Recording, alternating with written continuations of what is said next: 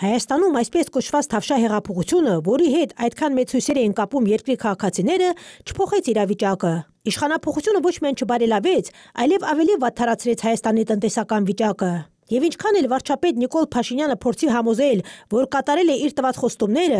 գործազրկության ու արտագաղթի աճի կանգնեցման, նոր աշխատատեղերի բացման, աշխատավարձերի ու թոշակների բարձրացման, տնտեսական աճի ավելացման մասին, դրանից իրականությունը չի փոխվում։ Հայաստանում տնտեսական անկումն այն աստիճանի նկատելի է, որ այլևս անհնար է որևէ կերպ դա թաքցնել։ Խոսքը ապրիլին մարտ ամսվի համեմատ գրեթե բոլոր ճյուղերում տեղի ունեցած անկման մասին է։ Այսպես, արդյունաբերությունը ապրիլին մարտի համեմատ նվազել է 3%-ով, շինարարությունը 18%-ով, առևտուրը 1.8%-ով, գյուղատնտեսության ցուցանիշը հրապարակվում է ըստ եռամսյակների եւ նախորդ հրապարակումների մեջ եւս անկում է արձանագրվել։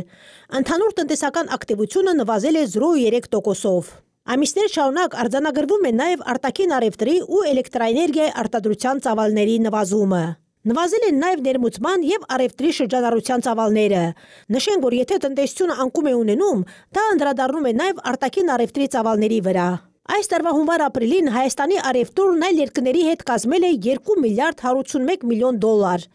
նվազելով 4.2%-ով։ Արտահանումը կազմել է մոտ 716 միլիոն դոլար, նվազելով 8.6%-ով։ Ներմուծումը կազմել է 1 միլիարդ 465 միլիոն դոլար, նվազելով 1.9%-ով։ Սա նշանակում է նաև, որ Հայաստանի արտաքին առևտրի բացասական տարբերությունը շարունակում է խորանալ,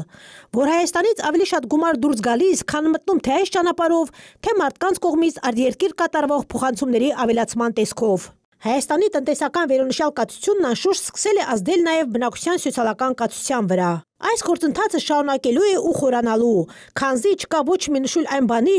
որ Նիկոլ Փաշինյանն ու իր կառավարությունը ցանկանում են կամ ի վիճակի են տնտեսական զարգացման որևէ քայլ անել։ Հարկ է նշել, որ այս տարվա ապրիլին նախորդ ամսվա համեմատ Հայաստանում վատթարացող ցուցանիշները, եթե հիմք են, որ Նիկոլ Փաշինյանը հայտարարի, թե թափ են հավաքում,